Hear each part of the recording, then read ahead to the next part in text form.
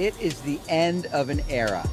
The Aircraft Commando Solo made its final flight today at 12 noon Eastern Standard Time at the Harrisburg International Airport, home of the 193rd Special Operations Wing in Middletown, Pennsylvania. Now, during peace times, the Pennsylvania Air National Guard falls under the jurisdiction of the governor, but during contingencies and during wartime, the 193rd falls under the jurisdiction of AFSOC, Air Force Special Operations Command. Today is a sad day for those of us who have worked with or followed the Aircraft Commando Solo.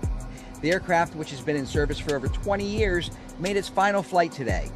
It's hard to believe that this aircraft, which has played such a vital role in our nation's history, is now being retired.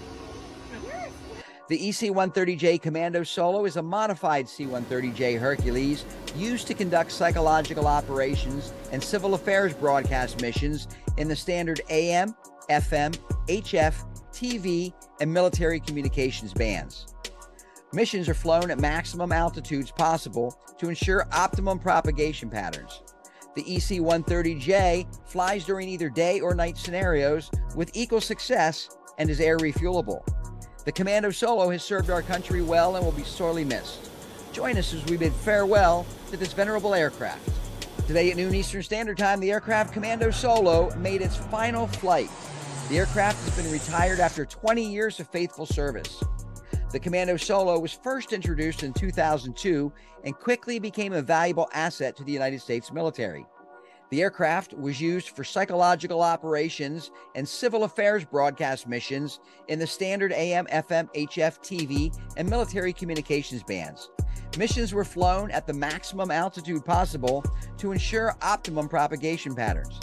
The EC-130J flew during either day or night scenarios with equal success and was air refuelable. The Commando Solo played a vital role in many of the United States' most important military operations over the past 2 decades. In 2002, the aircraft was used in Operation Iraqi Freedom, broadcasting messages to Iraqi citizens, encouraging them to overthrow Saddam Hussein's regime. In 2003, the Commando Solo was used to broadcast support for coalition trips during Operation Enduring Freedom in Afghanistan. In 2011, the aircraft was used in support of Operation Odyssey Dawn in Libya. The Commando Solo was truly a one-of-a-kind aircraft, and it will be missed by all who have had the privilege of working with it. Thank you for your service.